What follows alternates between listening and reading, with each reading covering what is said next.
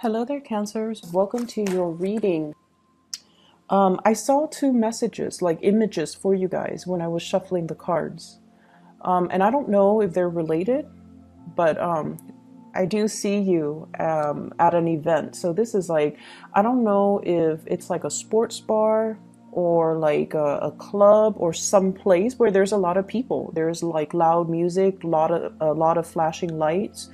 So it could be like a sporting event, but I feel like it's a nighttime scene. So I feel like, you could be at a sports bar watching a game, watching a fight on the TV. So there are drinks, there's dark lighting, there's also just lots of, lights, loud music too.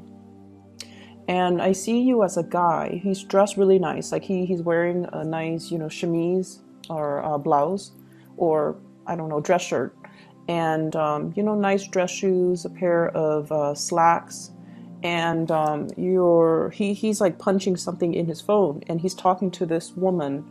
It feels like there isn't that attraction, but then I feel almost like this is it feels to me like you're meeting somebody who's like a work associate in a more social setting. That's what it feels like to me. So they're both talking back and forth, they're taking down each other's contact information, and they're both talking very excitedly about just like catching up. What's going on with you, and what have you been up to, and vice versa. You're asking this person, what's going on with you, what have you been up to, where are you now, what city are you in? So I feel like there's a lot of just catching up energy with former colleagues, with old friends, with just people that you happen to run into. So then the scene ends, and what I see is I see you driving in your car, leaving what seems like a parking garage. And then you're driving, and suddenly you look up and you see somebody. I don't know who you're seeing because I'm seeing you, but I don't know what you're looking at and who you're seeing. You see somebody and you honk your horn trying to get their attention. And then there's a car right behind you, so you can't exactly get out of your car and walk towards whoever it is that you're trying to get their attention. And so you feel this social pressure, I guess, to keep driving. Okay, so those are the two scenes that I saw. And I don't know if they're related. Like, I don't know if you take somebody's contact information and then you drive away and then you see them again, or if these are just separate people. But either way, when I saw the second image, I was thinking like social pressure, the social pressure to do something, the social pressure which makes us feel obligated to do something. We want to stop our car, we want to get out of our car, we want to talk to somebody, but there's that other car behind us, and we don't want to inconvenience the other person. We don't want to block the road or the path on the parking structure. And so you just keep moving. So you guys are really courteous. You guys are a very, very courteous sign. You have really good manners, and you're very considerate and thoughtful of other people. So I don't see a lot of Cancers, like, going out of their way to be a jerk and to be mean to people or to be discourteous to people. You guys are just, you're very nice, and you always put your best face forward when you're dealing with the public, when you're dealing with other people. And I also feel like a lot of the times it could be at the expense of your own emotional needs too. So I want you to be a little bit careful of that.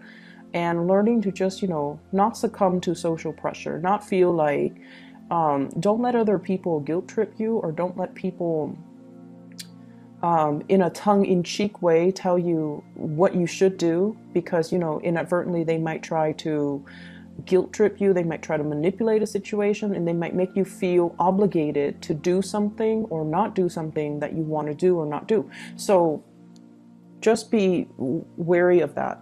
And we are headed into the holiday season. And so, you're going to come into contact with a lot of people from your past, a lot of people that you're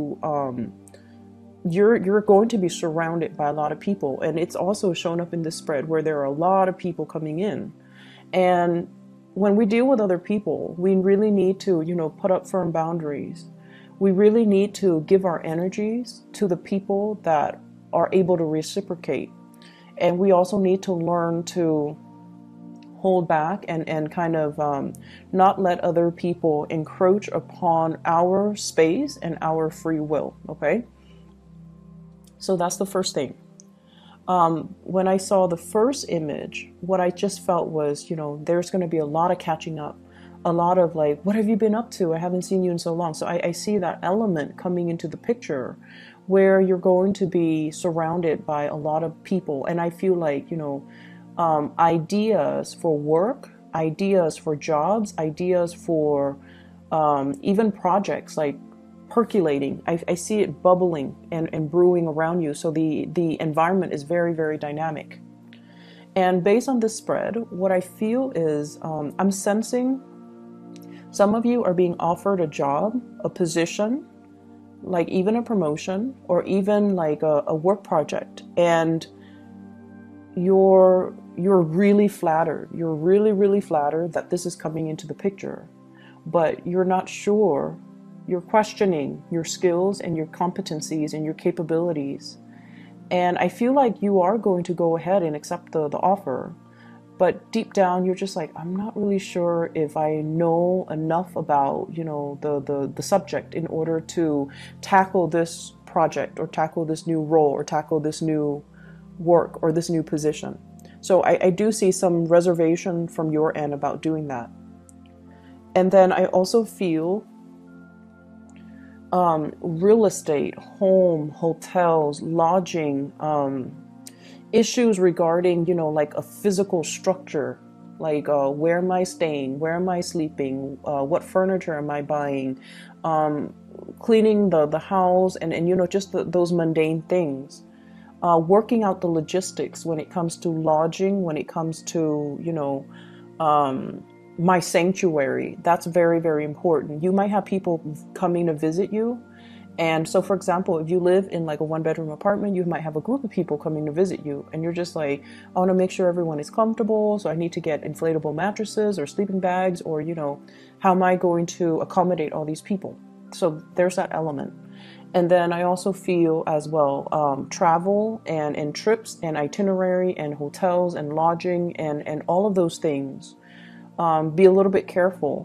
What I have here is the 8 of Wands, and I have the World. Both are in the reverse position. So there's a need to revisit when it comes to travel plans, when it comes to lodging, when it comes to like connecting with somebody via some type of a swift message, like communication over text, over telephone, over emails, making sure that everything is squared away, making sure that everything is lined up, or making sure that everything is confirmed before you can, move forward. So I feel like there might be some travel delays. There might be some misunderstandings when it comes to where are we meeting, what time, and what day exactly.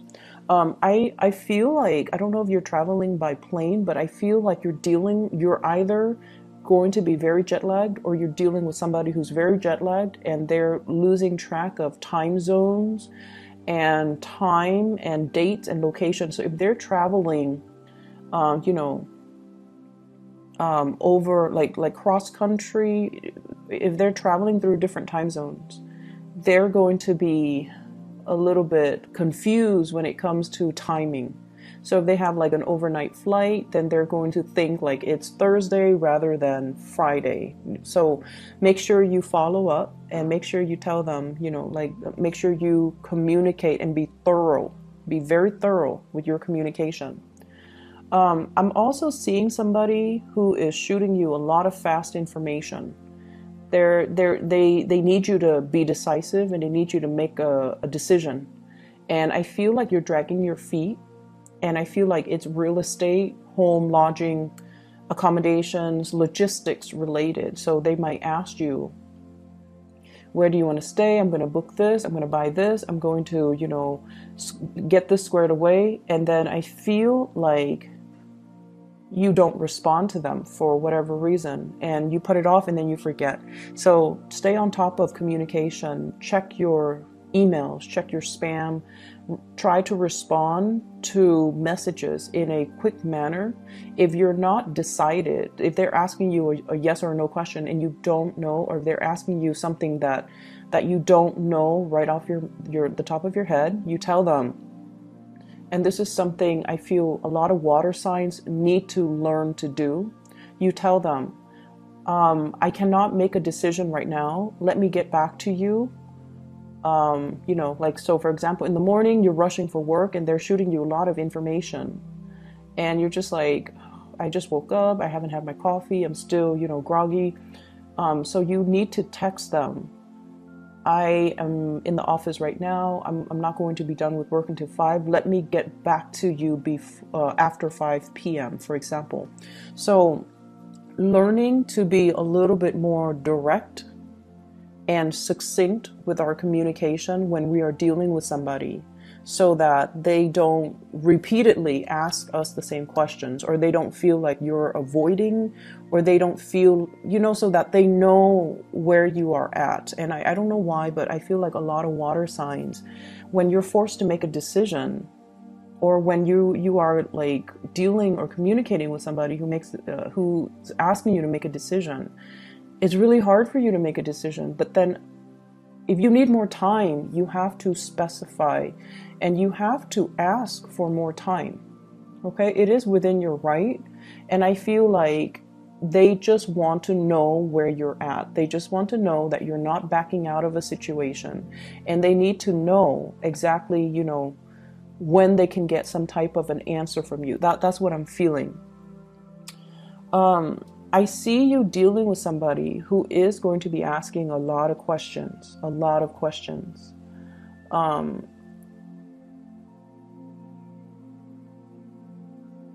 So I feel like they're, once again, you know, if you're not able to answer, just tell them, I'll get back to you. Let me research on that. I'll get back to you. So it could be even in a work environment. And they're asking you about, you know, some case that you worked on like 2 months ago, and you can't pull the information off the top of your head, and then you don't respond. And, you know, it might reflect badly on your capabilities. So then you have to tell them, you know, I'm working on another case right now. I'll be free in 3 hours, and I'll try to find the file in 3 hours, and I'll get back to you. Okay, that's how we have to try to kind of alter our communication for, you know, the next 2 weeks, to avoid misunderstandings, to avoid worst case scenarios. I feel, to avoid confusion, to avoid delays, and to avoid worst case scenarios. So I feel like that would be really beneficial as you navigate through this energy. So I see here an air sign, so an Aquarius, a Gemini, or a Libra. And this is somebody that you have known for a very, very, very, very long time. Very long time. So I have here the Page of Swords. This is the Princess of Swords, or the Page of Swords, and the Knight of Swords. Okay, when 2 court cards of the same suit shows up, it usually indicates the same person that you've known for a long time. You watch them grow, you have seen how they have developed. So this is somebody that is going to be very significant the next 2 weeks. And you kind of know each other in and out, like inside and out. You've been through a lot together.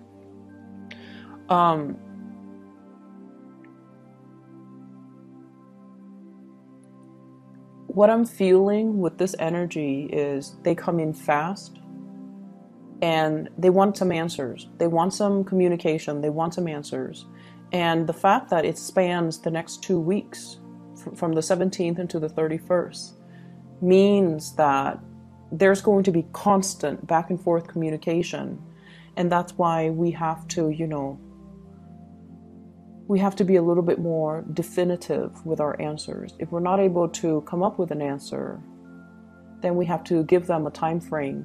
You know, why don't you touch bases with me in a week? Why don't you touch bases with me on the weekend when I'm free and I have some time to look this over? Okay, so I feel like that's going to alleviate a lot of the pressure, and also alleviate a lot of just the confusion from the other person. Okay. What I have in the middle of the spread here is I have the Lovers in the reverse, and I have the Four of Wands in the reverse. The Lovers in the reverse can indicate really, really strong, you know, sexual attraction towards another person. But the energy can be a little bit jarring. Like it's almost like this really intense chemistry, but it's an opposites attract type of energy. It's like you love them, but you hate them. You can't live without them, but can't live with them. When you communicate, there are misunderstandings. Okay, so I feel like there's somebody like that in your life that you're very, very attracted to. And I see some of you, I see some of you still working at this, still trying to, blend things. And I do see some of you kind of bending over backwards for this person. And if that is the case, I just see you bending over backwards for this person. It's almost like you really care about this person, and you're very attracted to this person. You really love this person. You're going out of your way to accommodate this person. And in a way, I feel almost like they have this sense of entitlement. They have this sense of entitlement about them. And so I would urge you to, really think about to whom you're pouring your energy, in what avenue you're pouring your energy. Because I feel like the other person doesn't deserve it. I just feel like they're critical. I feel like they have this sense of entitlement. I feel like they don't really lift a finger and they expect you to do all the work. And then I also feel they just, I'm getting, the message, like everything you do, it seems like it's not good enough for this person. It's like they turn their nose up at it. And if that's somebody that you're dealing with, that's not really love. That's not really, they don't seem to me to be a very kind and appreciative type of a person. And so, once again, really assess your relationships and really assess if this is worth it. I'm also seeing for some of you, you have somebody that really, really loves you. They really, really, really love you. And they want to give you the world. Like they want to give you an offer. They want to give you the world. And what I have here is an earth sign, Taurus, Virgo, Capricorn. And I feel almost like there are self-esteem issues. So they want to give you the world, and you don't trust it 100%.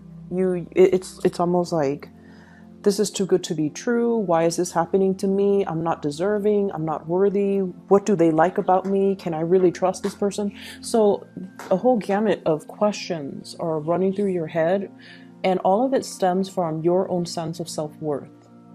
It's almost like you don't trust it because it's too good to be true. But then again, this person has never done anything to make you doubt their intentions. This person doesn't have a mean bone in their body. It's not like they're doing this as a prank. It's not like they're deceptive. They don't have anything on their track records that would indicate, that they're deceitful or not trusting. So there is some situation here where I feel like it's way too good to be true, and you don't really know. It's almost like thinking about worst case scenario, thinking like that we're not good enough, that we're not deserving. And so we don't know how to respond to this offer because it is self-esteem issues. And so look at somebody's track records, look at their past interaction with you, look at your past dealings with them. And that should tell you all you need to know about somebody's intentions. That should tell you all you need to know whether or not to give more of your energy, more of your effort, more of your time into a situation. Okay? So you have a lot of good things that are coming into the picture.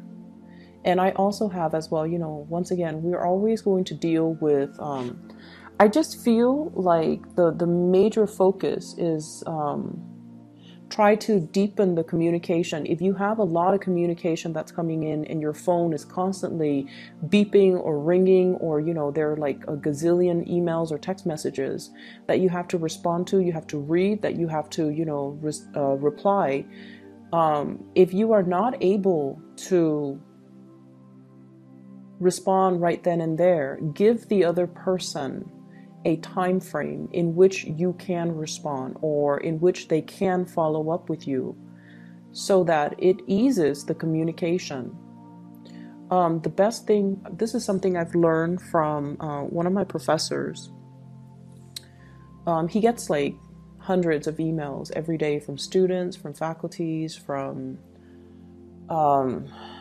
you know, as a part of his duties. And what he says is, if I cannot respond to an email, so he goes through, you know, every day he shows up for work and he reads the first email. So he reads them in chronological order. And he says that as a rule of thumb, if he cannot respond to it in about 1 minute, if he feels like he cannot compose a response in 1 minute, then he moves on to the next.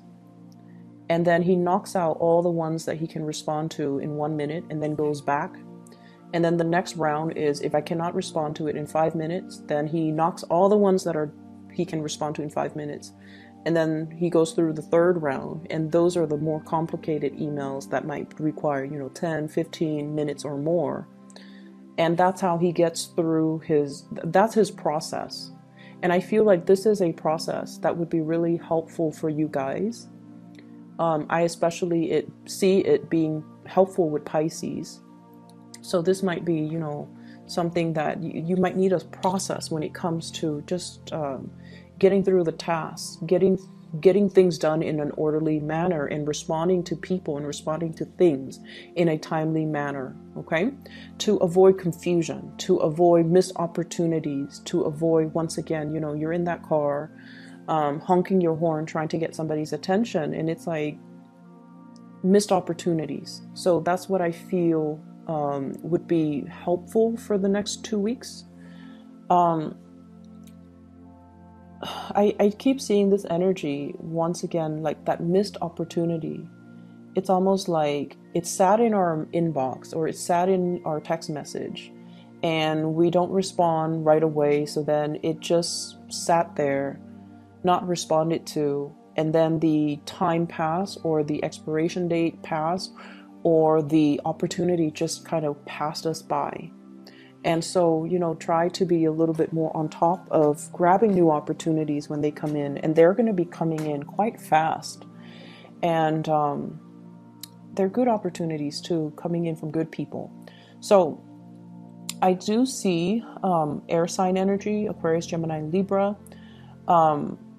earth sign energy, Taurus, Virgo, Capricorn. If you're dealing with an earth sign, this is an opportunity you don't want to pass up, okay? Because I feel like they're going to look elsewhere if they feel like you're slow on the uptake. And you know, earth signs in general are quite patient, and they're not impulsive. So when they do things, it's very, very deliberate.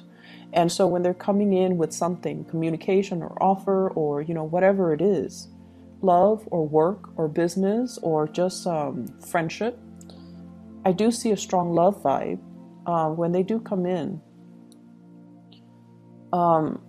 There's a shyness about them. They give 100%. And if they feel like you're straddling the fence and not able to give them 100%, they're going to take their opportunities elsewhere. So it's like, I see somebody who's like once burned, twice shy. I'm not going to ask again. I've already asked and you didn't respond, so I'm not going to ask again. So it's somebody who does have a lot of pride, but the pride is masking the shyness. They're fearful of rejection. And I feel everyone is, to a certain extent, fearful of rejection. And especially if they already, you know, if they come in like this, heart on their sleeves, pentacles in their hands, and just very sincere. And if this offer is not taken seriously, they're going to slink away and cower and protect their heart and, you know, possibly give it to another person. And so you have to be quick on the uptake, and you have to, you know, respond, okay? The air sign energy, trust issues, okay? I don't know if it's from you to them or from them to you, but there's definitely trust issues regarding relationships. And I see it more being regarding either a physical house, a dwelling, or a relationship that's quite significant. Like trust issues between the two of you. But I feel almost like you're giving, I feel like some of you could be giving 100% of yourself to somebody who feels like they're not deserving as well. Or somebody could be doing that to you and you feel like you're not deserving. So either way, I feel like there will be communication breakthroughs coming into the picture to allow, whoever that's dealing with these self-esteem issues to heal up.